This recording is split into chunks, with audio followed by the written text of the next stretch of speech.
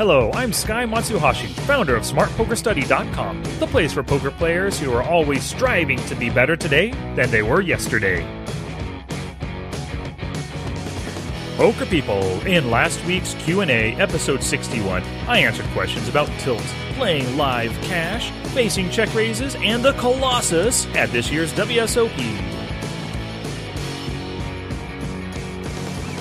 Hey, poker people, thanks for tuning in. Thank you so much for telling your friends, and thanks for sharing the show, because that's how we grow.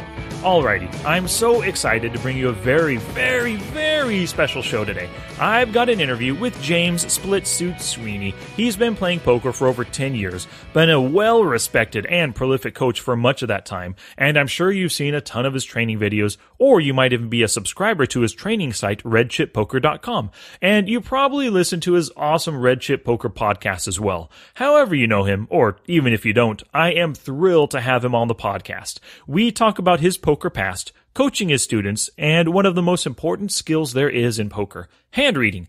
Splitsuit, or James, created a very solid framework for learning and putting hand-reading skills to use in your game. Through the hand-reading course that he created, called simply the Hand Reading Lab, he takes you through the art and science that is hand reading, and we discuss a bit of it today.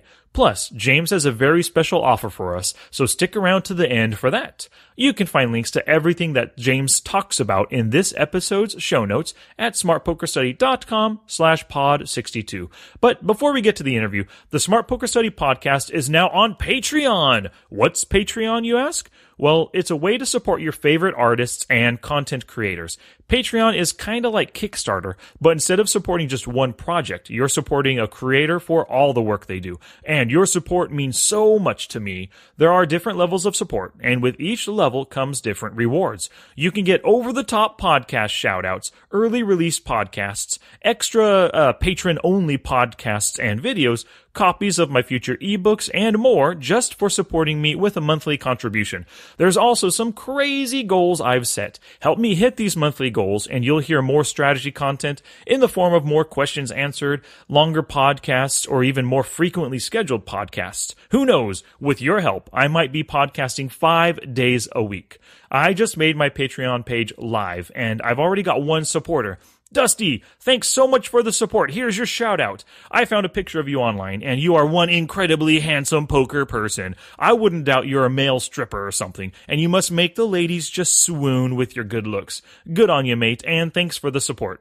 So if you want to support the podcast, earn some rewards, or just want to learn more about Patreon and what I'm doing on it, visit patreon.com/smartpokerstudy. And Patreon is spelled Patreon.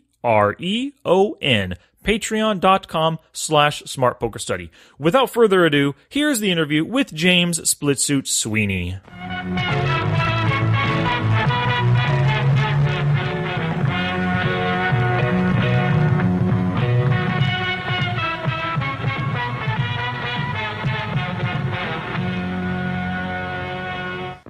Okay, poker people, I am so incredibly fortunate to have James Splitsuit Sweeney as my guest today. He's a longtime poker professional, coach, strategy video maker, and poker podcaster. I won't go any further because I'm sure most of you already know him. So James, welcome to the show.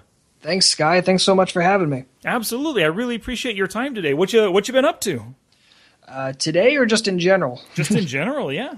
Just in general, I have been creating a lot of content. This year has been very, very content heavy, and because WSOP is right around the corner, it's been creating all the content to cover the months that I am busy with WSOP stuff. So it's getting ahead on all the videos, all the podcasts, all the articles. It's been a lot. It's a lot of content this year. Absolutely. I could imagine. And the WSOP being as long as it is and how many videos you put out and podcasts you put out, I'm sure you've got probably a few more, like 20 more hours of work to do, I'd imagine. Oh, yeah, at least. I have, last count, I did 6 videos today, so I have another. Holy cow. Oh, yeah. It's a lot. I'm actually surprised I have any voice left for this. I tried my best to make sure you got the best of my voice possible. And then I have another, 6 to do tomorrow, 3 next week, and obviously tons and tons of podcasts. So yeah, it'll be a busy month to say the least before WSOP kicks in. Absolutely. Are all of these videos that you're making, are they for like future courses? Or are they actual Red Chip poker training videos, or what are they? It's a combination, not core stuff. So this year I've already been doing a lot of core stuff. So I'm kind of cutting back on that for the moment, focusing more on making Redshift content and also my Ask Splitsuit videos that I release on YouTube. That's right. Yeah, those Ask Splitsuit videos are incredible. You know, the first thing I noticed about them was just the professionalism in them. When most poker strategy videos that you see on YouTube, and even my own videos, I have to admit, they're like 10% the level of professionalism that you put into it. Well, thank you. I really appreciate that. And that was something I kind of identified early on, is that a lot of the poker training material was really, it was great from a strategic angle, but it was really awful to listen to, really awful to look at. And I was like, if I'm going to do this, I need it to look pretty, and I need the strategy to be just as good as it looks. So it took a lot of time to really develop the look and feel of all the videos. But I think once I finally found my groove with it, you know, it's been really nice being able to just pump out lots and lots of content and get a lot of people's questions answered. I mean, at this point, I started the hand drop box a couple months ago, and I already have about 2 years worth of questions asked. Holy cow. How often are you putting out answers to those questions? Weekly at this point. That could change over time. It could go higher, it could go less, but I think I'll be sticking at weekly for at least a while, to say the least. Nice, man. That's really, I'm looking forward to all that. Thank you. You know, I do want to ask you about, I know about you as a coach and everything, and a lot of the content you put out there through YouTube and your Redshift Poker, but what is your playing experience like? I know you've been playing for over a decade now, but how did you get your start in poker?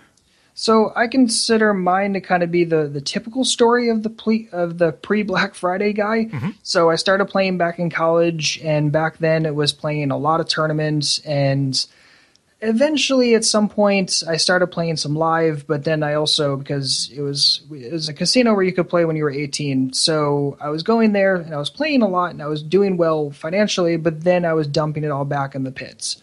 Oh, geez, you were one of those, huh? Oh, yeah, for sure. So I was like, you know what? I need to just cut this off cold turkey, and decide to cut poker out of it too, and just quit for probably a handful of months, give or take. But then all my friends continued playing. We really recognized online as an opportunity, and they were just like, you kind of have to come back. So I came back to it, started playing 6-max cash games and then full ring cash games, and I've kind of always been more of a cash game player. I did play tournaments for a while. I started with sit and goes and stuff online, but I transitioned over to cash pretty quickly and really just loved it. And then after college, I moved out to Vegas, and Black Friday happened a few years after that. And then from that point onwards, I was really just playing live 1-2 and 2-5 in Vegas with a little bit of 5-10 every now and then. Well, nice, man. When you actually moved out to Vegas, was it to be a pro, or did you go out there for whatever degree you got to work and to play poker? No, I've never really had a legitimate job. I'm one of those people, very, very blessed to say that. But it's one of those where most of my friends from college that were playing poker dropped out and moved out to Vegas and started doing that professionally. I decided to stay back and get my degree, and then as soon as I got my degree, I jumped right out to Vegas with them, lived in a house with them for a while, and then did a little moving around back and forth, then came back to Vegas and was, back to coaching half and playing half. And then over time, business started to creep into it, and then that started to cut the pie chart a little bit, but yeah, playing's always been something that I've enjoyed doing, to say the least. Gotcha. How many hours a week would you say that you actually put in at the tables now? At this point, I'm really only putting in about a session a week. It's really, at this point, I just have too much other stuff going on. Plus, I have a son. Plus, I have a wife. They definitely need attention as well, and they deserve it, and I need to give it to them. And it's just one of those where, at this point, I need to make sure I play, because I need to make sure that I'm keeping up on current game trends and not missing anything when I'm coaching stuff. But it's one of those where I can only dedicate so many hours at this point, unfortunately. I wish I had more hours, but it's either cut out some of the content or cut out something else. And at this point, I kind of like the balance that I've kind of created in my life. Good. Yeah. Sounds good to me. When you are playing that one session, I would assume it's cash at a local casino, right? That's correct. So we moved out of Vegas about 2 years ago, give or take, and we moved up in the Portland, Oregon area. So I go down to local card clubs out here, and it's a little bit different the way they structure it. It's cash games, sort of, but it's technically they have this weird rule where they can't do cash games, so they have to run it as like a semi-tournament, Oh, It's really, really bizarre. But ultimately, yeah, you get 1-2 out there, you get a little bit of 2-5, but primarily it's a lot of 1-2 out in Portland. that's interesting. So are you constantly, if it's a little bit like a tournament, does that mean blinds don't go up, do they? Or are there Yeah, antes in play, or? no, you're totally right on. So it's weird. The blinds don't change, so they kind of run it as what they call a shootout. So, but what it is the every single hour, or in some rooms it's 2 hours, the game will kind of shut down momentarily, and you have the option to cash down, rebuy up, or leave the table altogether. You cannot leave in the middle of a session unless you lose your stack, in which case you can leave at that point. So it's like busting a tournament in that regards. Precisely. And it's also weird because let's say you decide to use the restroom and it's your turn to pay the blinds when you're in the restroom, you actually still have to pay your blinds. So someone will reach over, take blinds off of your stack, so that way it technically runs like a tournament in that respect. How funny is that? So that's how they get around the laws there. Yeah, the first couple times I played, I was like, I don't understand what the heck you guys are doing pausing every hour. This is confusing the heck out of me. But I got the gist of it over time. But like they still have cash game stuff. Like you can still straddle and do all that kind of fun stuff. It's just a bizarre workaround they found. Totally. No, that's awesome, man. Earlier, you had mentioned, you went to Vegas with the buddies and everything, playing poker, and then gradually business got into it. And I would assume by business, does that mean strictly coaching, or did you start your redchippoker.com site way earlier than I even realized? Oh no, Redchip didn't start until about 2 or 3 years ago. So Redchip is a little bit more recent. But in terms of business stuff, so I went to Syracuse University and I went for business, and marketing was my specific major. And I always knew that I wanted to do something business-wise, but I kind of didn't really get into that until like a year or two after graduating. And then it was just experimenting with a bunch of different things, SEO projects, music projects, all this, that, and the other thing. But as far as coaching itself, that was a totally different thing. That I actually started doing back in college. Started doing that probably late 2007, 2008, give or take. So I've really been coaching for, has it really been 8 years? Long time. It has been 8 years. Yeah. Yeah, time flies. But so I started coaching then, and that was taking up a decent part of the pie chart as well, both during senior year of college and then for the few years after. That was a very, very large chunk of the pie chart, just because I'm one of those people that when I coach, it's not just like if it's an hour of coaching, I just show up for the hour and then I'm done. There's also the pre-text, the post-text, there's all that. So like 1 hour sessions really take up about 3 hours of time, and I really hadn't figured out a nice schedule for that yet. And that wasn't something I figured out for multiple years after starting coaching. I gotcha. Whoever your first student was, is he or she still playing? Do you know? I don't. I mean, maybe even if you remember the first student so long ago. I do actually remember my first student, and I don't want to name names. They did end up becoming a coach over at Deuces Cracked for a while. Great. So, yeah, I'm not sure if they're still playing. I don't think they're playing regularly, but last I remember, they contacted me about 3 months, and they had a question about a video, so I'm assuming they still play sometimes. Oh, that's killer, man. That's awesome. Yeah. So I would imagine when you started off, it was kind of tough figuring out how to coach and everything and trying to explain the strategies that you formulated on your own or learned and teach somebody else on it. But like currently, when you sit down for a student's very first session, I'd imagine that maybe you're going through a database, or if they're a live player, you're probably asking a ton of questions, to find out what their leaks are. What's the most common leak right now that you find that your students have? So right now, I'd say the average person is a little too nitty and a little too showdown value focused, and I'd say that's the major one. And it's one of those where, like, if you had asked me this question 5, 6, 7, 8 years ago, it definitely would have been that people just had no idea how to fold, and in fact, nittiness would have been the polar opposite of the current. Oh, interesting. Yeah, but as people have developed the ability to fold, they've taken that a step too far, and now they're folding far too often. And that's what I want to see people start veering away from, because if you're folding too often, your frequencies are going to be all messed up. You're just going to become a massive target, and this game will become really, really hellish really, really quickly. Absolutely. Those laggy players, and even just your regular tag players, can take advantage of you when you're folding too much. Oh, super easily. Like, if you're only given action with the top 10, 15, 20% of your range when you're facing raises and re-raises, your life is going to be miserable. Absolutely miserable. And the thing is that it's not going to feel too terrible because you only see yourself losing these little pots, right? You're not losing the home run pots, and our brain plays a trick on us and says, oh, congratulations, good, you didn't lose a big pot. But in losing all those small, medium-sized pots, by the end of the day, you have to double up just to be back to break even on the day. And that's not really where you want to be in this game. No, absolutely not. That's awesome. It's probably something that you, I know that you recently released a podcast all about being nitty and stopping to be nitty. Is that that's what that recent podcast was all about? Yeah, exactly. It just released when we were recording this about a day ago, and it's called Being a Nit is Bad for Your Health. Nice. Obviously, a little bit of a silly title, but ultimately the concept is if you're playing too nitty, poker is not going to be fun for you, but there's hope. There's at least understanding that, okay, maybe I'm playing too nitty today, but I can take steps towards getting out of this so I can start to either become a solid tag, maybe start breaking into lag territory. But ultimately, being really, really nitty is just as bad as being really, really fishy. Yeah, I can understand that. What is the first step to getting out of your nittiness? First is just recognizing that it's a problem, right? A lot of nits don't even recognize it as a problem. They see it as a benefit.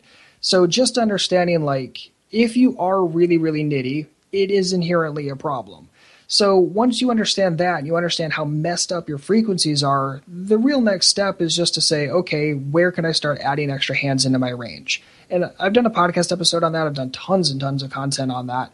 But ultimately, it's just looking for extra spots where you can open up your ranges. And it's not just, the obvious of open a little bit wider pre-flop, but it's also looking for things like 3-bets, looking for spots where you can call wider with position, assuming stacks aren't too shallow. And really starting to think ahead and not just say, oh, well, if I don't have aces or kings pre-flop, I don't give action. But saying, okay, what's the situation? And could this situation be profitable if I just get in there and fight for it? Yep, there are lots of opportunities like that. I'm definitely going to have to listen to that podcast. I really appreciate you putting that one out because for the longest time, that was one of my issues. When you play the micro stakes, you realize that some players are just so loose and some guys are so fishy. You can be profitable with a pretty nitty style, but as you try to move up in stakes, you've got to expand it, Yeah, for sure. And it's one of those where there can be certain games, like literally in the same exact game, where you're playing nitty against some opponents and you're playing quite laggy against others once those maniacs get out of your way. So it's just one of those where, like, you have to be really fluid in this game. And if you're looking to implement some static hand chart or some static strategy, the days of that working are kind of long gone. And it's time for us to start being more dynamic and understanding situations deeper rather than just relying on things like hand charts. And if you have X hand, then you can continue, or if you don't, then you don't. Totally. That makes sense. You got to play, your decisions have to be kind of player dependent and look to exploit those opponents that you're up against. That's exactly right. Exactly right. Sweet. So, one of the reasons why I really wanted to have you on is, you created your course, the Hand Reading Lab. And when I first heard about the Hand Reading Lab, I knew that it was going to be something that would completely revolutionize my game. And I really have to say that without a doubt, it has revolutionized my game. And I really want to thank you so much for creating this course. Oh, you're very welcome, and I'm super glad to hear that it's been helpful for you, and hopefully it'll be helpful for quite a few people in the future as well. Absolutely, I'm sure it will be. I want to know what prompted you to make this course. Hand reading is something that everyone talks about, and everyone has seen Daniel Negreanu nail down, hey, you have Jack 7 suited, on TV and that kind of stuff. And, we have this idea that hand reading is something that we need to know and we need to do, but often most of us don't do it. Is that why you created the course? Because it's a skill that needs to be learned? Not only because it needs to be learned, but because it's one of the few skills you use in every single hand, right? It's not like developing a squeezing skill set doesn't help you double barrel better, and learning how to value bet thinner on the river doesn't help you call better pre-flop, right? So there's just one of those things where no matter what you want to do more of, whether it's 3-betting, whether it's opening wider pre-flop, whether it's contending on more turns, whether it's finding more hero calls on rivers, you have to have a really strong hand reading skill set. So it's one of those where, pretty much everything I do nowadays is based on research. So I talk to a lot of students. I really keep my ear to the ground as much as humanly possible, and that's in my YouTube comments on videos, that's on the forum, that's on feedback that I just get through email. And once I start seeing a common thread of a topic come up, it's like, okay, that's probably something that I either need to make a video on, or need to make a book on, or need to make a course on, or need to do something with it. And hand reading just kept coming up. And it's one of those things that it's kind of complicated to teach, because for some people, it's going to be way too advanced, and for other people, it's going to be way too simplified. But it's really hard to find kind of a Goldilocks of what is going to benefit the most amount of people possible that end up viewing the content. And that's what I really tried to find with the handwriting lab. So I started creating it in like, I think September, give or take. Mm-hmm. And I did what I normally do. I create like the first third. I create the outline. I create all that stuff. I create about a third of the content. And then I take a couple months off of the content, come back to it fresh. And it was like, okay, these are all the extra things I need to add to it. And then once that happened, it was kind of just a smash through the content. And I think we came up with something really, really solid. Yeah, without a doubt you did. And you had said, yeah, it might not be for the absolute beginner in poker. There's a lot of basic strategy and stuff you need to learn first. Things that once you learn it, help you do the hand reading step by step and street by street and everything. And it's just one of those where like you need basic skill sets first, right? You need to understand basic things like basic poker math and pot odds and all that kind of stuff. You need to have a basic understanding on how this game really works. But it's one of those where, like, once you're sitting there scratching your head, like, what should I study next? No matter what it is at that point, whether it's you're trying to learn new plays, you're trying to, work on GTO, whatever the heck it is, you're going to need handwriting skills. So that's kind of like, once you're at that stage where you have a lot of the basics hammered out and you're like, I don't really know what I should be doing next, handwriting is probably a spot where you should at least start paying some decent attention.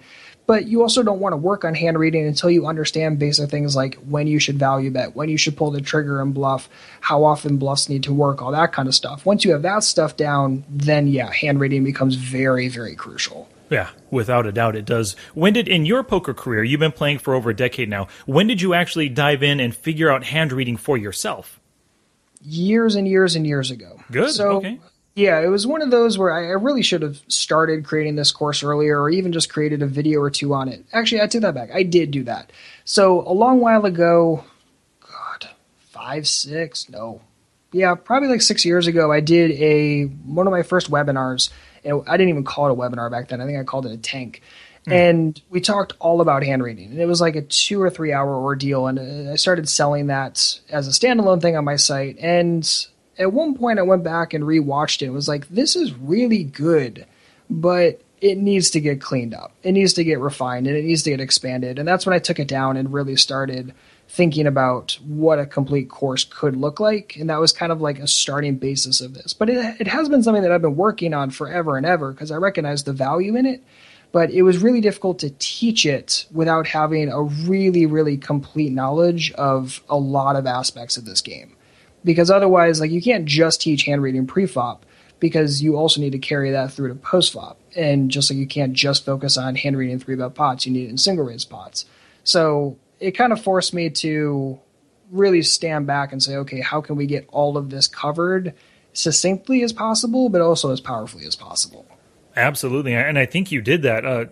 From my own perspective, when it came to hand reading, up until I took this lab, my hand reading, I wouldn't say it's backwards, but I would often start at the wrong spot. Like maybe I was reviewing a hand, and then suddenly I get double-barreled on the turn, and then that's the point where I start to put him on a range. Well, it was a king of clubs, so now there's 3 clubs on the board. He could have had a king, maybe ace-king pre-flop, maybe even has a set of kings now. Maybe he hit the flush, and that's why he's double-barreling. I would go through all of those things, but your course really taught me just simply start off pre-flop, assign him a range, and narrow it from there, and the entire course, it's 27 freaking videos long, man. I mean, it's an awesome, humongous, well-built course, and it pushes you right through from pre-flop all the way to the river, and it was perfect, right up my alley, right what I needed. Well, thank you, and that's awesome to hear. That's kind of exactly the process that the whole lab is trying to give you, is that really succinct and logical process, going from street to street and understanding, like, you can't just start hand reading on the turn, because what the heck did you have pre-flopping on the flop, right? So when you start from early on and you develop those really strong pre-flop hand reading skills and just basically understanding what people are opening with, what people are 3-betting with, what people are calling your 3-bets with, that gives you the starting point to look through the rest of the hand through a very, very crisp lens. But if you don't do that, then you're either just guessing, you're looking at worst case scenario things and just being like, oh, I don't know, he could have 9-6. It's like, well, did he really have 9-6 pre-flop? Come on now. Yeah. So that's kind of like goes back to like the nitty point earlier, is when you don't have good hand reading skills, it's easy to fool yourself and say, well, this person could have the worst case scenario here. And it's like, yeah, maybe, but like if you look at the whole thing logically, it's very unlikely that that's really going to be the case.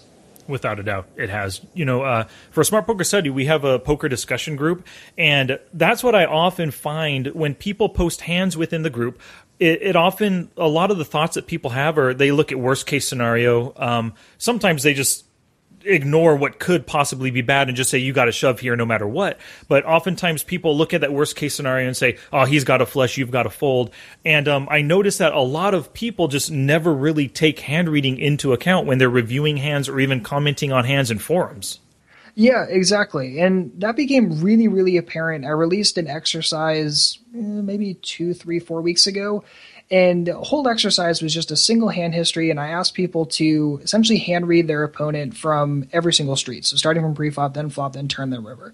And it became very, very apparent that people are just not doing this. Mm-hmm. And that's really what the lab looks to solve, is saying, okay, we're going to take you on this journey and get you through to understanding things on a step-by-step basis. Because once you have that process, you're never going to be as lost. Sure, maybe you make some incorrect assumptions, and let's be honest, we're all going to make those kind of mistakes in hand reading. We're all going to, maybe assume that Jack 10 is the bottom of his range, but in all actuality, it was actually Jack 7 suited. It didn't make any sense to us. It just happened to be the case, and you know what? We learn from it. We assign a more appropriate range in the future, and we go forward.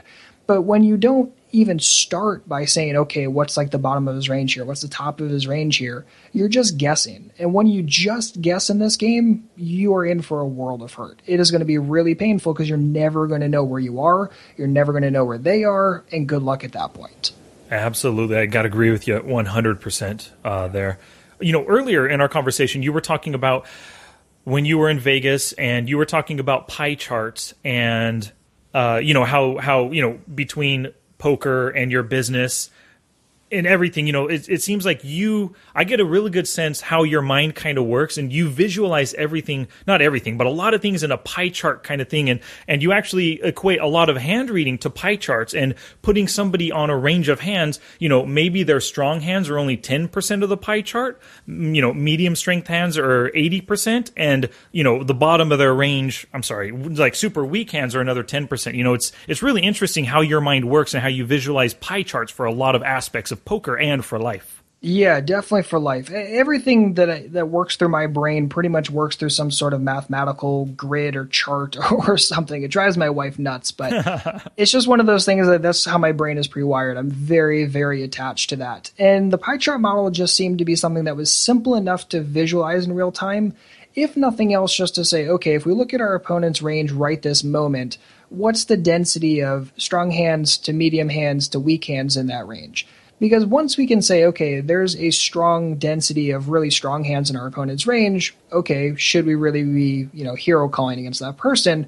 But on the flip side of that, if they have a large density of, crappy floats and the turn card doesn't really change much, could we fire again very easily with nonsense? And typically that's the case. But again, when you don't have just even a basic visual cue to say, okay, this is a good spot to get aggressive, or this is a good spot to fight your opponent's range, again, you're just guessing, or worse, you're just leaving a large chunk of money on the table, and that's just something that I don't really love doing anymore.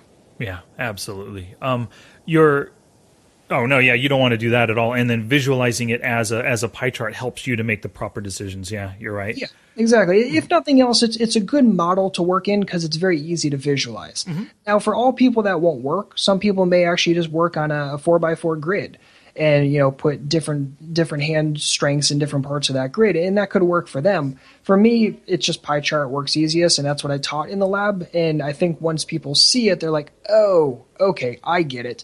So if we look at a 3-bet range that's 10% wide, but only 2.5% of it is really strong, or 2.5% of hands, so let's just say queens plus ace king, then the other 75% of that pie chart is going to be probably garbage in some respect. And just having that basic visual is like, oh, okay, I can just attack him whenever the heck I want with pure impunity and super, super profitably. Mm-hmm. But when you don't even think about it like that, or even have a basic idea on what is strong versus weak, again, we're just back to guessing, and we never want to be doing that in this game. We're too smart for that. Absolutely, yeah. Guessing just ruins those profits right there. You've got to know, beyond.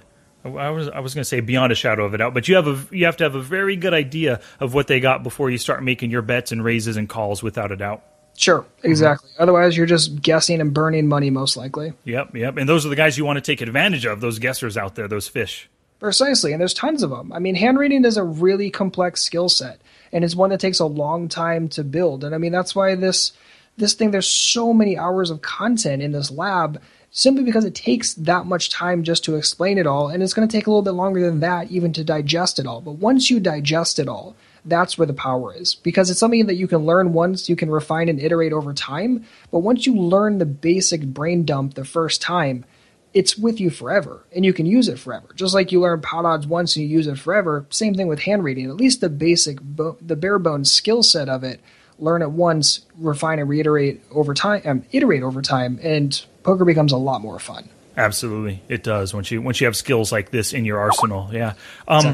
So what level, it's kind of hard to say what level of players, but, if a player came to you, what level should they be, or what kind of player should they be if they, want to sign up for the hand reading lab? I mean, you don't want your basic beginners to sign up, but maybe what stakes should players be playing at, or what skill sets do they need to work on when they decide, hey, this hand reading lab's for me? Sure. So the lab itself, all the examples, I'm just going to say this right off the bat, are from live poker. So it's going to be 1, 2, and 2, 5 examples. So it's one of those where someone might look at that and say, well, this is only for live players. And not really. The framework itself works for any level.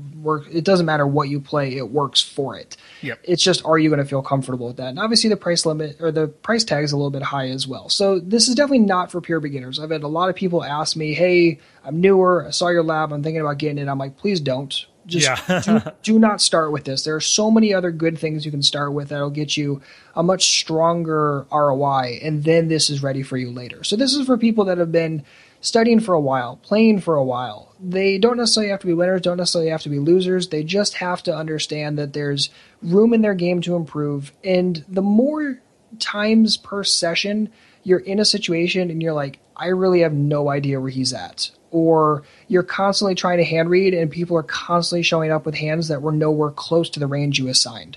When you're finding that kind of thing creep in a lot, that's when this is going to have the most amount of relevance and use for you. But if you're brand new, I'd say probably skip it. If you've been around forever and ever and you find yourself being a pretty damn strong hand reader, you're typically within the range very, very easily and you're pretty pinpointy, probably not for you either. So it's really for people that are in the middle, understand the value in the study, understand the value in the skill set. That's going to be where you get the benefit of it. But I really don't ever want someone to buy this and then not watch it, right? If you're going to buy it, invest in it, invest the time into it, and really get what's there. If you just buy it, watch 2 videos, and then never tune back into it, it's a massive waste, and I'd really hate to see people do that. Totally. I can agree with that there. One thing, after taking this lab, I'm a much better hand reader now, and I'm actually getting better at it in game. Reading hands off the table is not super easy, but so much easier than doing it in game. What kind of, how would you recommend somebody in game while they're at the table with the stress of their hand and their chips in at risk and everything? How do they really practice hand reading in game? So it's one of those where you learn the skill set first, and then you practice it by analyzing hands off the table. So that would be analyzing in a forum, that could be analyzing your own hands, that could be watching poker on TV and pausing as you go through, whatever it is. It's not, you don't practice the first few times in real time. Because like you said, there's too many other stressors going on, there's too many other things that are blocking your attention, whether you're playing online or live, it doesn't matter. So that's not where you get your practice. You get your practice from studying hand histories and forums and all that kind of stuff. And then once you're like, okay, I'm starting to get this, it's starting to feel comfortable, then you just focus a lot more in real time. And when you're playing, whether it's live or online, you don't have a tremendously large time bank. So you just do the absolute best you can. And any single time that you're not sure, or you're like, oh my God, this person showed up with a hand that I never thought they'd show up with, then you will write it down, you study it later, get back to business. Again, it's that process of iterating, not just saying, I'm going to buy the lab, I'm going to watch all the videos, I'm going to be a perfect hand reader forever. Just understanding that it's a skill set and a framework that you need to really thrive in this game, but it's always going to be getting iterated on, because the exact games, the exact ranges that your players use in your games could very easily differ than the players in my games and the ranges in my games. But the framework itself will always stay the same. It's just understanding, okay, these are the little nuances that change as I go from game to game, level to level, whatever it is. Awesome. Does your mind, when you're playing a hand, does your mind visualize a Flopzilla matrix? Correct. Awesome. And it's not perfect. I don't. Some people ask me that, and I'm like, yeah, my brain works like that. Like, oh my god, that must be so awesome. It's like, well, it's plus or minus, right? But if I can be plus or minus 5 or 10% every single time, and I'm not plus or minus 20% every single time, there you go. That's huge. And like people just don't understand like that level of tightness. Just tightening it up and tightening it up and tightening it up is just going to make you so much stronger. And you're not going to question things as much, and you're not going to waste brain power worrying about things in real time because you're going to be confident that the framework is right. You may be wrong on an assumption. That's going to happen. In fact, that happens probably every single session you play, and that's okay. The whole point is just to make sure that you're doing it better and better every single session you play, and eventually the game's just going to become really, really succinct and much simpler, especially when you're playing in not super deep games. Yeah, I gotcha. Well, yeah, I recommend for most of the listeners out there, as long as you follow, I guess, kind of fit within the guidelines that you had just talked about, James. Yeah, this is a great program for everybody. And, for the listeners, this interview today is actually the first in a series of 9 episodes, which are going to be all about hand reading and specifically some of the skills that James teaches in the hand reading lab. It'll be, like the series of podcasts that I did on Ed Miller's book, The Course. So I won't be giving away all of Splitsuit's hand reading secrets. It'll be more of me like taking one thing that Splitsuit says in one of the 27 videos or the bonus material and expanding upon it. How does that work for you, James? That sounds excellent. Do you know which topics you're going to dive into at all? I have a list that I made. Let me take a look at it here. Let's see. Okay, podcast 1 is probably going to be like the importance of paying attention to showdowns. Number 2 would be visualizing percentage form as actual hands within a matrix. And I'll be very interested to see how that sounds in podcast form. Yeah. Well, the past week, I actually did kind of a version of this talking about percentage form, and I hope I did it justice, but I think I can dive into it a little bit better and maybe be more clear on a few things because it is a very visual thing, but I think I might do the podcast and do 1 or 2 or maybe an expanded show notes or something? Yeah, well, expanded show notes along with a video like accompanying the podcast. You know what I mean? Excellent. Yeah, that sounds like awesome. A 2-part thing. Yeah, sure. And then I've got on top of those, I've got 6 other different topics from different videos that I'm going to talk about. So I have it planned, but I don't know exactly how this is all going to go together yet. I'm just kind of planning everything out right now. But I'm really looking forward to the series. Very cool. Yeah, I can't wait to see what it sounds like either. Well, sweet, man. Awesome. Well, James, it was great having you on today, and I'm sure the listeners got a ton of information from you, and I really appreciate the time, and thank you so very much. Of course. Thank you so much for having me. We'll talk soon. Absolutely, yeah. Oh, well, before you go, what's the best way for listeners to learn from you or, to simply get in touch with you? I'd say the simplest way is to find me on Twitter. That's at Splitsuit, SPLITSUIT, all one word. Or, of course, you can always find me on Red Chip Poker. There's a great forum over there. So if you're looking for more community, it's definitely a great place to post hands, respond to hands, ask questions, and I'm in there pretty much every single day. So if you're looking for me anywhere, that's a great place to find me. Cool beans. And something I almost forgot. You've been so generous with your time today, but your generosity really doesn't stop there. You have a special offer for my listeners who purchased the Hand Reading Lab using the offer code SMART. Can you tell us a little bit about that offer? Sure. So if you use the offer SMART and just whenever you go to the Hand Reading Lab website, that's you can find it at splitsuit.com/HRL or, of course, in your show notes. You can find it there. And then once you use the code SMART, you'll get my Playing 3-Bet Pots series for free. It's a $50 series. You get 3 videos in it, including simplifying 3-bet pots, reacting to 3-bets, which is extremely, extremely powerful, especially if you're starting to move into more aggressive games, and then also advanced 3-bets, which is all about playing in 3-bet pots, both pre-flop and post-flop, and looking at it from a more advanced angle. So if you use the code SMART at checkout, you get all of those videos for free. Awesome. Thank you so much, James, for the lab and for your time today. I really appreciate it, man. You're very welcome, Sky. Thanks so much for having me. Yep, thank you. Take care.